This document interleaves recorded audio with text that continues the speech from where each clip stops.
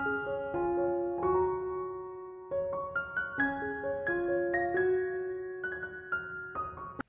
Stampers, my name is Linda Bedinger and I'm an independent Stampin' Up! Demonstrator in Denver, Colorado. I'm so glad you could join me today. Today I have more in the series on the pastel, soft pastel chalks that Stampin' Up! Released recently.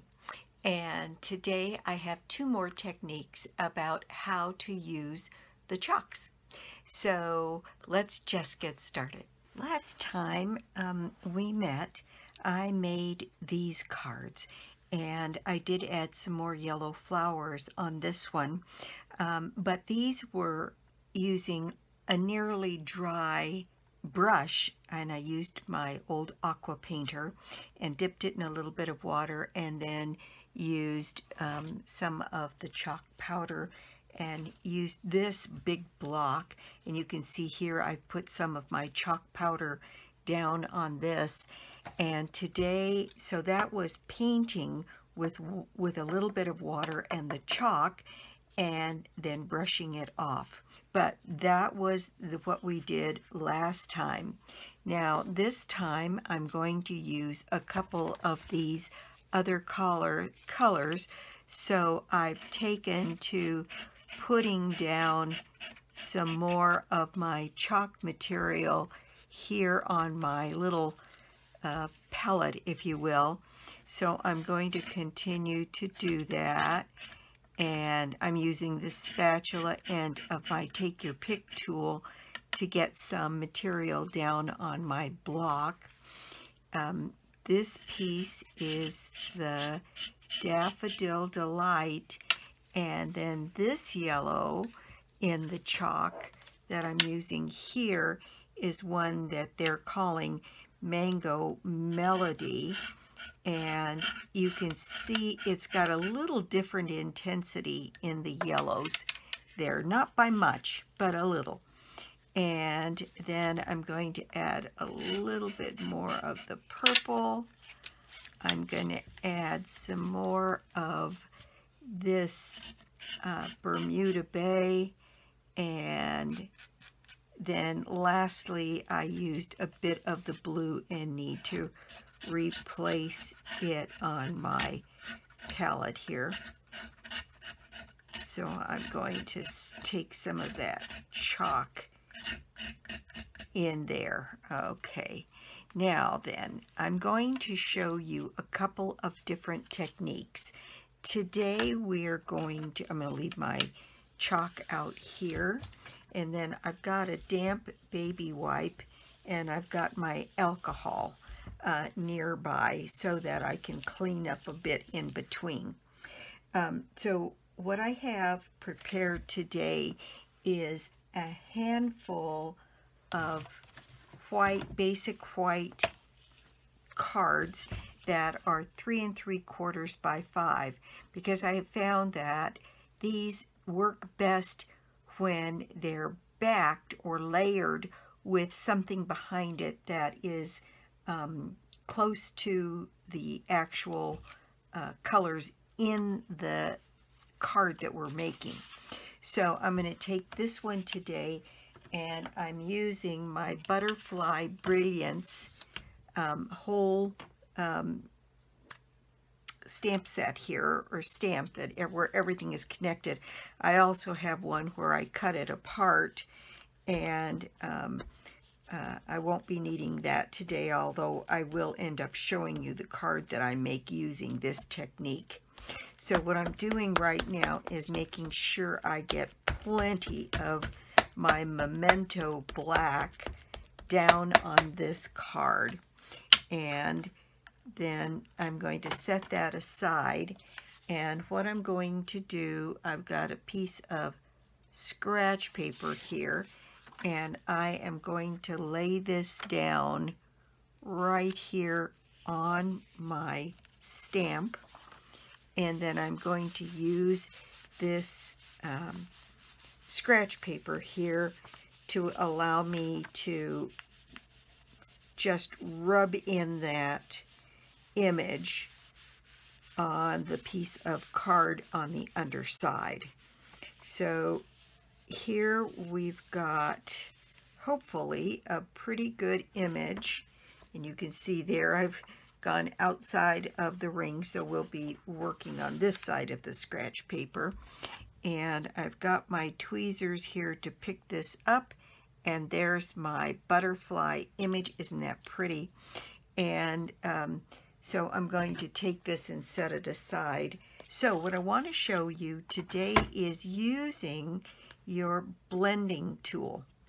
And this is pretty cool because the blending medium here, since we've got this yellow down here, I think I'll start with the yellow. And you can add your chalk to your image using the blending tool. It's got that medium on the blending tool. Now, what I did find in working with the blending tool is that the chalks have a tendency to build up on the brush and on your card. So you want to use the tool just as much as you want. I'm going to add a little bit down here so my butterfly is pretty symmetrical. And you can see this is pretty direct without making any kind of a mess. And so what I found was then it does build up on the edge of your blending tool. So I needed to take that off, and I'm going to go now into the purple, and I'm going to place that purple here on the upper part of my wings of my butterfly, and you can see that it's very dark when I first place it down, and then it lightens up. So if you want it dark, then you would have to keep applying the chalk to get it to darken up. And then if you wanted it lighter, what you could do is kind of like we do with stamping off, and then add it in a little lighter tone and just pick up little bits of it if you wanted it in a lighter tone. But I've started this off pretty dark, so I'm going to continue that. And I'm just continuing to pick up some of that chalk and put it down right where I want it. And this is a very unmessy process.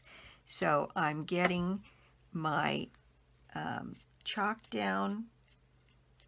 I'm going to pick up the excess there, take it off of my tool, and then maybe switch to this Pretty Poppy Parade for the outside edges of my butterfly.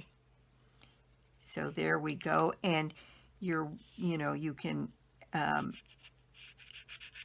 add this stuff pretty much all over wherever it is you want, and you can make each butterfly completely different and as dark or as light as you'd like to have it.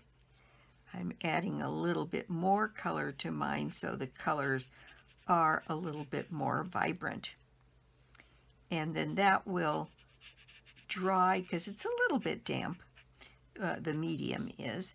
But there we go. There's one of my butterflies kind of covered, and I'm going to go in and do this dark purple here all the way on all parts of that wing. And there we go. So that is one.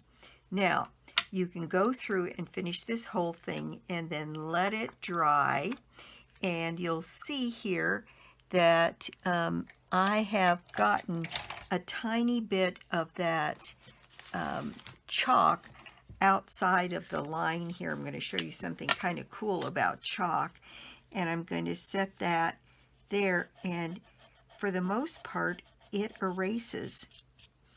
And you can use that kind of an eraser. You can use your sand eraser if it doesn't get it off enough for you. And then if I pick that up, that's pretty well cleaned up. And the lighter your touch on the chalks, the more easily the eraser will pick it up. And you can erase anything on a chalk until it is fixed by using either the fixative that we talked about in the first video or using hairspray. And in the next video I will apply some and use the fixative, and I'll be using hairspray because I'm not by and large I don't use fixative on it. There's not enough that comes off that makes a difference. As this dries, you can see, and it dries pretty fast, that isn't going to create a problem. So let me show you what it is I did with this once I colored the whole butterfly piece. For that technique, I ended up making this card. And so I went ahead and finished my coloring on all of my butterflies. And you can see here, even though some of that is fairly heavy on there, between the fixative and kind of brushing it off. And I've been using just a Kleenex to brush away, and then cleaned up any little pieces in the middle by erasing. So that's what I did there. And love is what makes us family. So I used the stamp set that is called Lovely You, and love is what makes us family, and then just kind of fussy cut the word out there and put that on there and embellished it with a little bit of rhinestones. Now, because this was stamped in black, I went ahead and put a black card base 4 by 5 1/4. Then these panels are all 3 3/4 by 5, and then on the inside I just put down one little butterfly and white and black to kind of bring the two together. So that is that technique that I used using the blends. Now, the next technique I want to show you, so let me grab another white base here and another piece, or my other piece of scratch paper down here. And on this technique, you do get chalk kind of all over the place, so it does pay to have, and you'll see it leaves a little color stain. This little bottle that I've got is filled with alcohol, and I find that it cleans up. Alcohol is magic. It cleans up just about everything, including any glue residue. And I don't want to get a different color chalk on my cards here, so I'll be cleaning up a bit in between. All right, so on this one, I want to show you how to take the chalk directly to the paper. So I decided that I was going to use the Granny Apple Green, and I'm going to just take my chalk here directly to my paper, and I'll be using my little piece of Kleenex there to get some of that off of there. And I'm going to use this chalk a couple different places on this card base, and it lays down a pretty vibrant color of the chalk.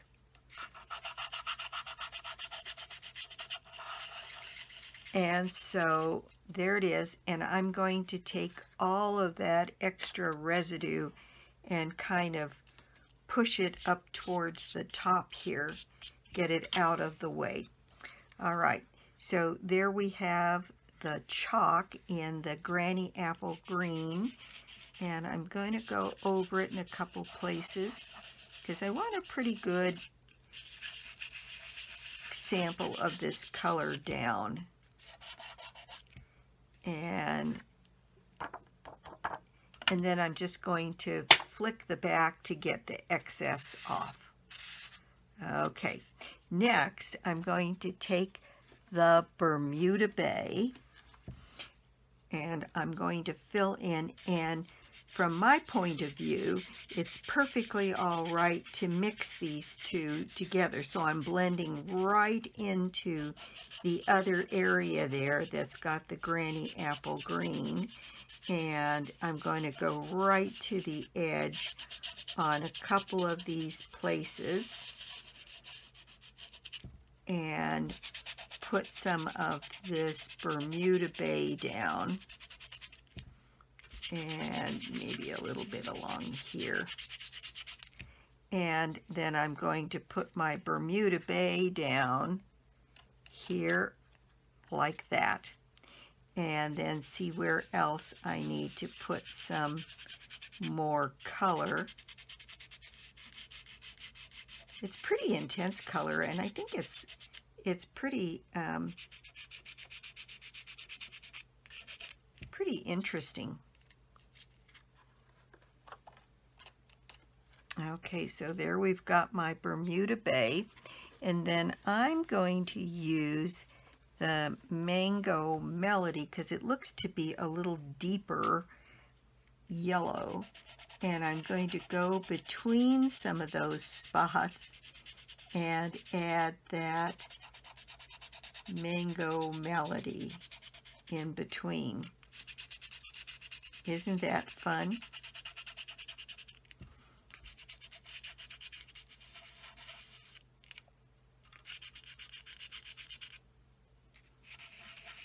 I'm trying to leave a little room for another color, and I'm going to put that yellow down here at the bottom. It's pretty intense color. And then I thought I might use this darker blue. And so I'm kind of going between and in the spots that are left here to put down. This color is Night of Navy on the box. So I'm adding my chalks directly to my paper here, and I can see here I've got a couple of white spots, so I'm going to just take that all the way to the top for continuity. I've got little pieces here, maybe a bit on the corner, and I'm going to overlay some of the blue on here just because I want to get that blue in a couple more places than I really left room for. Okay, and now I'm going to take that color off, and there you can see I've got my piece, and I'm going to clean up my chalk again here. It's a never-ending battle. And I'm going to take this piece of Kleenex, and what I'm going to do is I'm going to kind of go over it, and look what happens. It takes some of the intensity away for some of the colors and softens them.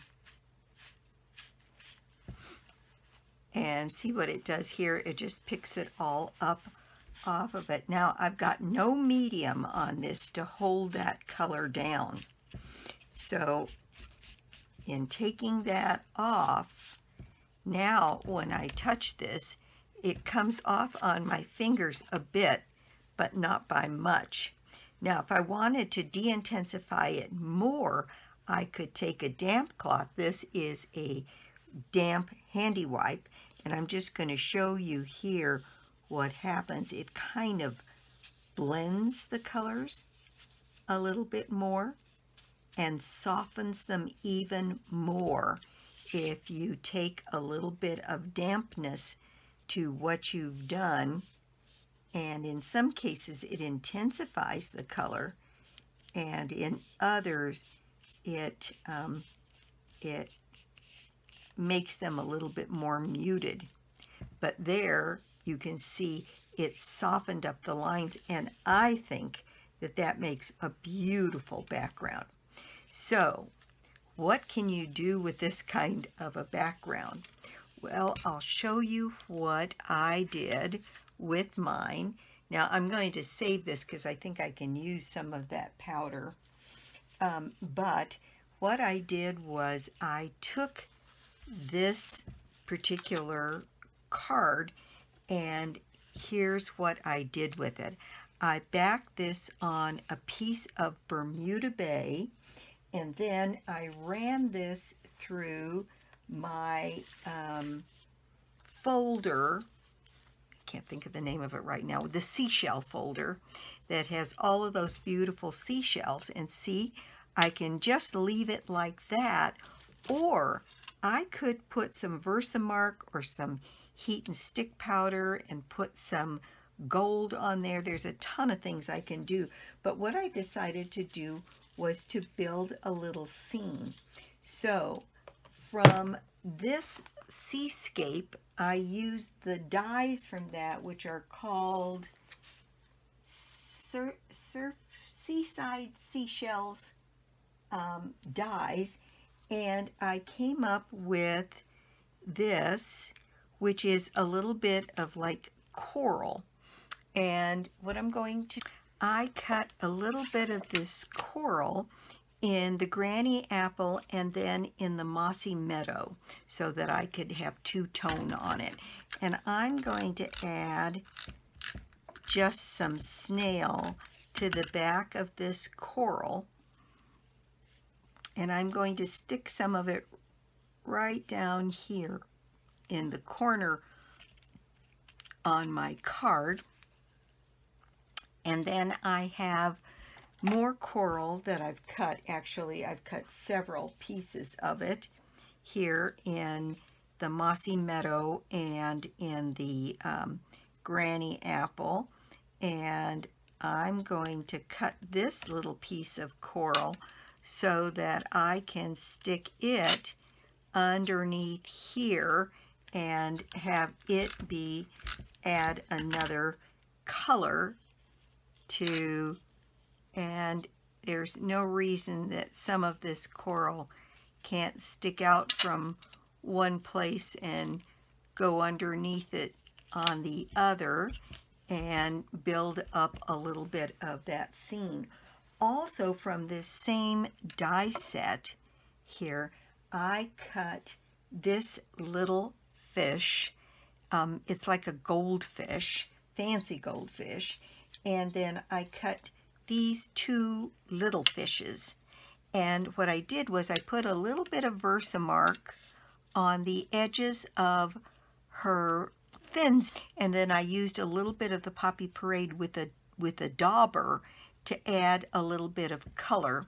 And what I've done is I have a whole group of daubers, and I'm keeping them separate in a separate little box here so that they are don't get confused in the ink. And I just added a little bit of color to my fish, and to make it a little bit more interesting. And like I said, that's got a bit of Versamark on it. So I want to clean that up there. But I have this pretty little fish, and I thought it would be kind of fun. So I'm going to add a little bit of snail to the back of my fish. And I'm going to set that down right here as though this were a water scene. And there is my fish. And then I've got these two little fish and some more of this greenery. So I'm going to cut this greenery a bit and add some more of it to across the bottom here of my card, maybe kind of sticking out this way. And so I'm going to cut this piece down and just chop all of this up so that I get the two tones that I'm looking for on here. And these have little cutouts on them so that you could raise them if you wanted to get a little bit more dimension. But frankly, they look like they have quite a bit of dimension just the way they are. So I'm going to stick this little piece in there.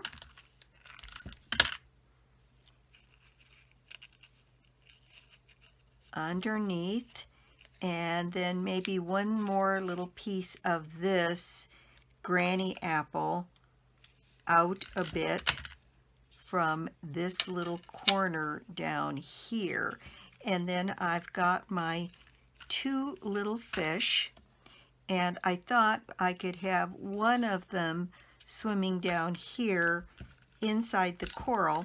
And the fish is a little bit articulated. Its little fins also can stand out if you want them to. And I'm going to put this little fish right in here. And then I have one more that I thought I would set here. Now let's see, where do I want him?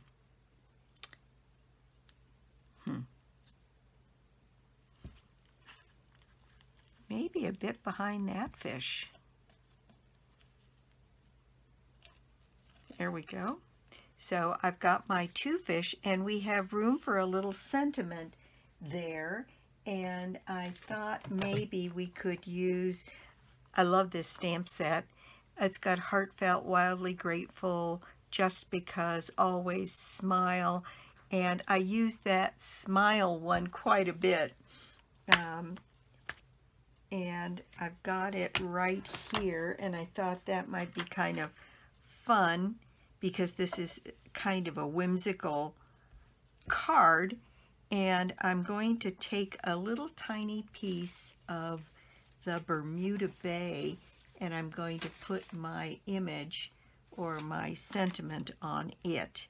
And I'm going to do that in Bermuda Bay, so in keeping with the same theme. So I'm going to take my smile in Bermuda Bay here, and I'm going to put it right up here towards the top. Isn't that cute? And then I'm going to go off screen, and I'm going to use my trimmer and cut that out. Okay, so here I've got my little smile, and I thought we could put that one right in here. And then in these Artistry Blooms sequins, we have these almost clear sequins, and I thought those would be great fun to just dot around almost like bubbles on the card.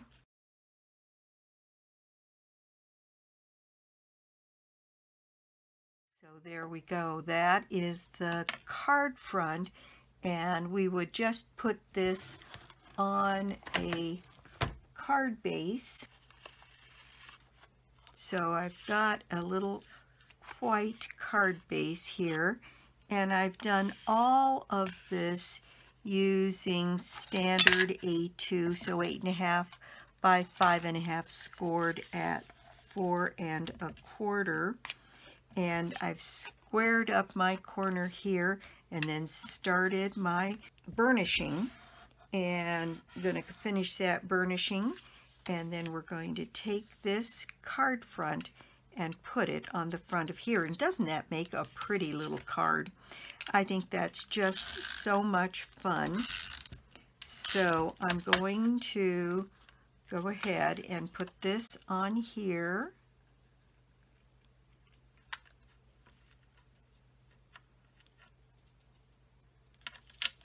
And then I will add a piece of Bermuda Bay and white with maybe a few fish and maybe a little bit of coral, since I have little pieces left here on the inside of this card. But isn't that pretty?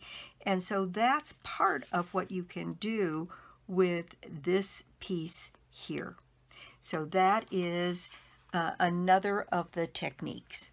Some of what else I've done. Now, there is a difference if you use your chalks with something lighter. So I've got my 3 by 5 and a quarter, 3 by 3 3/4 by 5 piece here, and this time I'm going to blend those same colors, but I'm going to use a blending brush. And I've got a little bit of the, well, let's see, I'm going to need a little bit more of the Granny Apple Green down here. And all I'm doing is scraping that color off of the piece of chalk. So there we go. And now I'm going to pick up a bit of it with my blending brush, and I'm going to blend those same colors together, and you're going to see that doing it this way, you see, and I'm going to pick up some more of that color and pick it up from here, not trying to waste a dollop of it.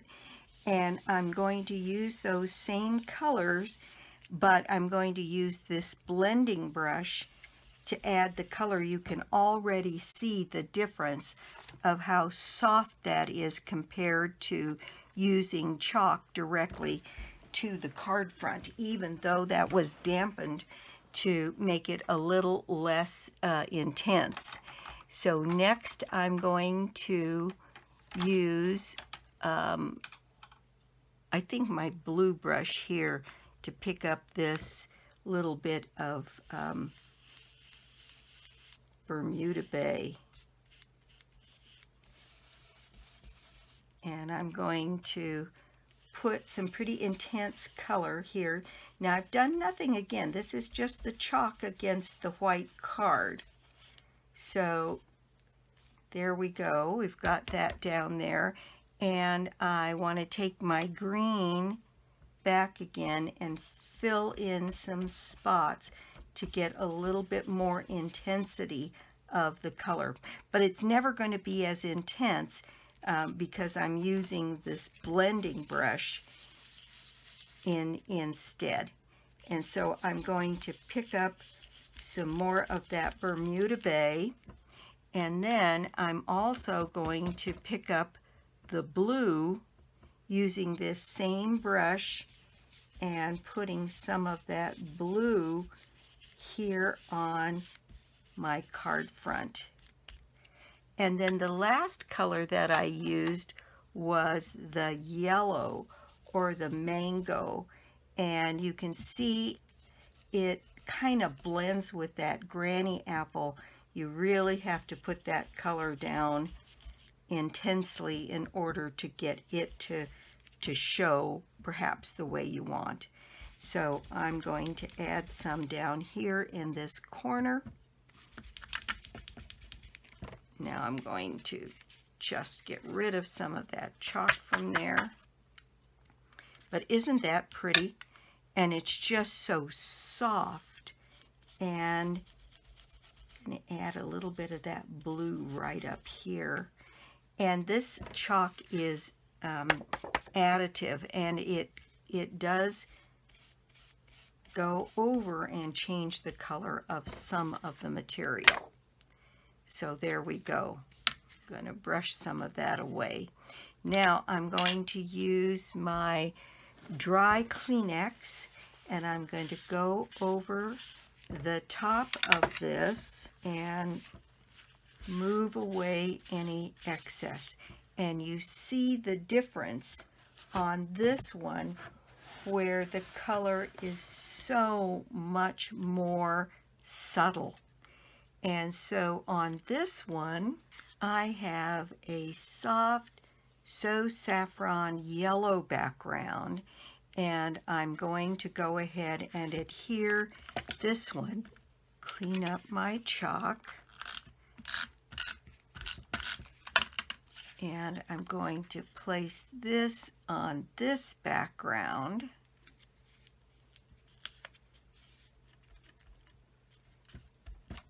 There we go. And this background is just slightly different. I did this one and I put a Granny Apple Green on the back of it. Okay, so what I've done is back these two in different colors, and then I have cut out from that same Sea Life dies from the Seascape bundle. I have this pretty little seahorse, and these are all of these fish and everything are cut out of a little bit of the soft papaya. And so I'm going to take these and put them here, and I'm going to use my Versamark pad.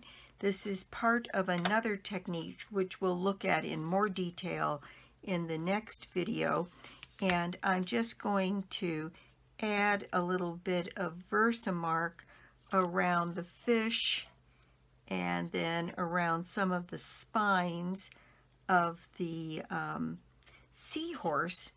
And let's see, I think what I'm going to do is just kind of catch the edges of his spine down his tail, a little bit across his body here, and maybe a bit right there. And then I'm going to use my dauber that I've been using with the Poppy Parade to add a little bit of this Poppy Parade color to my little sea animals here to get them a little bit more interested. And this is exactly what I did to that goldfish, because I thought the soft papaya looked a little bit like gold, particularly when you put some of this Poppy Parade on it. So there I've got those animals with a little bit of that Poppy Parade, and that is sticking to there because of the Versamark. So I've got those animals ready, and we just have to decide which of these panels we want to put this on. But I'm thinking I still have a little bit of this coral, and so maybe what we'll do is attach it to this one. This one might be kind of fun to put some flowers on, and I'll probably do that off camera between this and the next video so you can see a completely different look. But right now I'm going to just add a little bit of this coral to my card base, and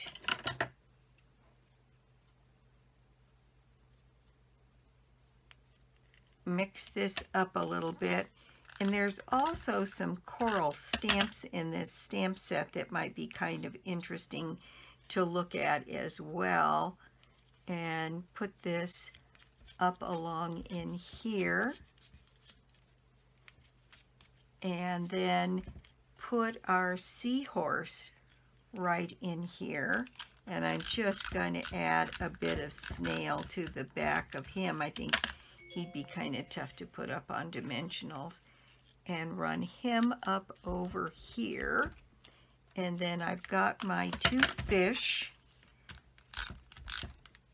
which I'm going to put right in here. And you could do a whole school of fish. That might be kind of fun too. Put that up there. And then we've got a little place for a greeting right around here. And I'm going to take a little piece of that granny apple. I've got a little bit of a scrap here of the granny apple, and I think on this one we're going to put Just Because. And I think I'm going to do that in Mossy Meadow.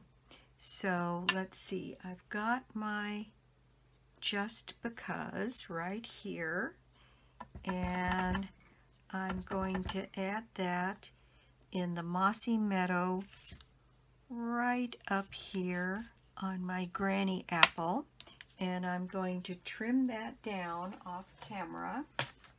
and I'm going to put that on some dimensionals, and I have some minis here. I don't know what I did with my big ones right now, but these will work on my card.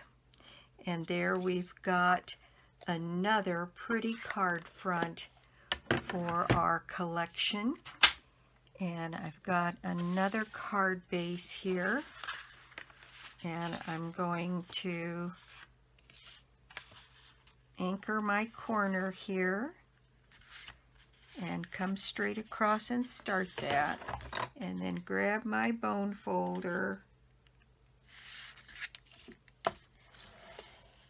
and burnish my card front. Then I'm going to add, and I'm going to put this on my card front, and there we go. We've got another completed card using this chalk background, and that's not going to come off any more than that. I've already wiped it off so that I don't get any more residue off of that. And that is crying out for some green. And I have these beautiful 2021-23 rhinestones, and I'm going to put these on. This is the soft succulent ones that I'm adding to here. And I'm just going to set that around, and I've got a couple of the evening evergreen ones that I'm also going to add, and just set these around on the card for a little bling. And there we go. Isn't that pretty? So there we have another card using the chalk. So in the next in the series, I'm going to finish up with adding some of this chalk, both to make backgrounds and to color images using Versamark and other mediums. So let's review here. These are the two original ones where we painted the color in with a little bit of water. Then we have today these images where we made backgrounds, and then either this one I then used an embossing folder on to create texture in the background, and then added some other elements here. And I also did the butterfly card, so let me grab that one. So direct coloring with water, direct chalk to card, blending brushes, and a blender pen. So there's three techniques in total, or four I guess it is, so far using the chalks. Let's see, this is July, and my prize draw for the month of July is the Grapevine Bundle. And you get yourself in my drawing by putting an order of any size on my store, lbedinger.stampinup.net, or you can get to it through ingenuity.com, which is my blog. So thanks again for stopping by, and I'll be back soon with the next in this series. Bye!